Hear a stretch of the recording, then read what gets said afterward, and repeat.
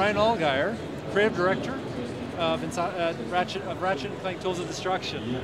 Right, so first of all, how are you finding the expo and just our wonderful city in general? I think it's fantastic. I mean, it's so cool to be able just to come to a space and see a lot of different types of games that are out there, get a wonderful preview of what's to come, and there's just some great presentations. Just and hearing about how music is interwoven into the Metal Gear Solid games. It's really fantastic. Have you been around the show floor much? I've walked around a little bit. Mainly I've been stressing out about my presentation. So now that that's over with, I'm going to wander around and have some fun. So speaking specifically about your presentation, you talked a lot about how the advancements in technology are also helping the advancements in the core sort of principles of game design. A lot of people argue, being that Ratchet & Clank is a platformer, platformers have kind of worked since 2D and even sort of a small translation when they moved to 3D. Do you really think the ups and ups and ups and ups of technology offer more for platforming, or does it kind of superfluous? I think there's a lot of different definitions for a platformer. I mean, the fact that you have a character that can jump around doesn't necessarily make it a platformer, and that a lot of action adventures are very character driven. You could say that Uncharted: Drake's Fortune is a platformer because Drake jumps all over the place, but it's not. It's a great adventure. And so I think there's just a lot of room for the Ratchet franchise to continue to grow. But like speaking about technology specifically, do you think technology is really aiding like game design as a core, or do you think it's just a nice icing to the cake, if you will?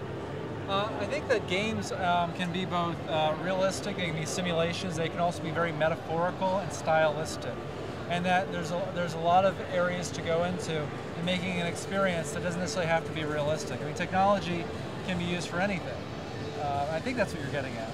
Yeah, well, I suppose the point being that whether or not technology is helping us or whether or not technology is just nice to have. The fact that you have more processing power, there's always trade-offs that we make when we design games. Sometimes we will limit the number of characters, we'll limit the view distance, we'll limit the amount of detail. We'll somehow subtract from the experience to make the game work. And now we don't have to do that as much. We can just really play with all these new toys and new tech. And really, like anything, it has to enhance the experience. It's not going to create it for you. So you've also, the company with Insomniac Games has also worked on Resistance as well. And so how is it different to Resistance and Ratchet & Clank? Like how, obviously like the two very sort of different games in a broad perspective, how's it working on these two projects? I think it's great. It gives people the opportunity to shift gears. When we went from Ratchet Gladiator to Resistance, that was a nice change of pace for everybody. We got a lot of fans around the office that love playing first-person shooters. They like the more serious games, so for them that works out really well. And so then coming back from Resistance to Ratchet just kind of mixes up the pace, and it really challenges our artists and designers to work on these two different genres that look and play very different. Okay, so speaking about game design, do you think if you could just make one sort of like call out to the industry, if there's one thing that people are continually doing wrong, if you can make one nitpicking comment, what would that be? Oh wow, that's a tough one. I would say that pay attention to pacing.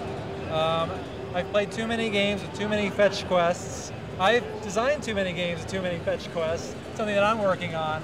But really, pay attention to the pacing and make sure that the player feels empowered at the right moments. Don't take that power away. A lot of times games can be too grueling, too hard, this endless grind, and there are times where people just want to feel powerful and have fun. All right, thanks so much for your time. Thank you.